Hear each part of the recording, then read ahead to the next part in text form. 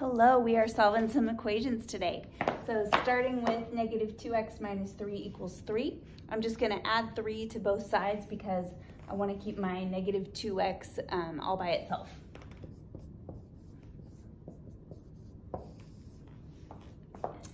So the reason I'm adding a 3 is because that's how you get rid of that negative 3. Do the opposite. So that goes away. 3 plus 3 is 6. And I bring down my negative 2x. So now I've reduced it a little bit, and my last step is to always divide by the number that's in front of the x. So divide both sides by negative 2. So x equals negative 3. Next problem, I've got x's and numbers on both sides of the equals.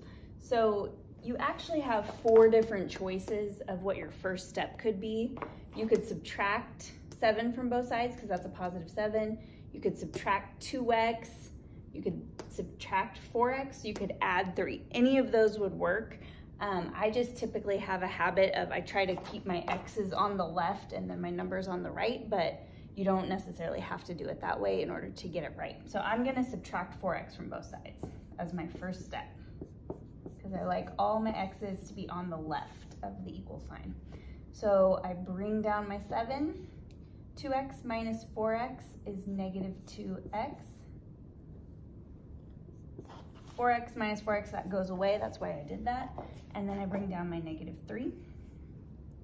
Also, just a quick note, notice that I'm stacking up what I'm subtracting. So I subtract my 4x, so I stack it up right underneath the 4x. A lot of times I see when students are working these out, they'll just write the minus 4x like anywhere, and it kind of looks like you're doing negative 3 minus 4x, which that's not what you're doing. So don't write it here, write it here. And then same thing over here. Don't write your minus 4x underneath the 7 because you actually can't do 7 minus 4x. They're not like terms, so that's not possible. So make sure that you keep it organized and write it right in the spot that you're supposed to. The x's go on top of each other. Okay, enough about that. So now I'm down to 7 minus 2x equals negative 3. So what I'm going to do is I want my x term to stay put where it's at, and I want to get rid of this 7. Since it's a positive 7, I'll subtract 7 from both sides, and I end up with negative 2x equals negative 3 minus 7 is negative 10. Oh yeah, those 7s go away. Then same last step as always. This is just about always your last step, is to divide by the number in front of the x. So then I get x equals 5. Remember, a negative divided by a negative is positive. Okay, last problem. Same situation again. I've got 4 different terms.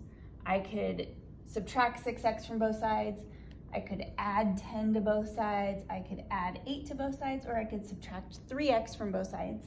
So I like to move all my x's to the left, so I'm going to start by subtracting my 3x from both sides. So that gives me 6x minus 3x. Notice I wrote those together on top of each other. That gives me 3x. I bring down my minus 10, bring down my negative 8, and then that goes away. Okay, so now I've got a 3x minus 10. So what I want to do is get rid of this minus 10 so that my x term will be all by itself. So I'm going to add 10 to both sides, bring down my 3x, the 10s go away, negative 8 plus 10 is 2. I divide both sides by 3, and I get x equals 2/3. It's not always fun to get a fraction at the end, but there's nothing wrong with that. Hopefully that was helpful.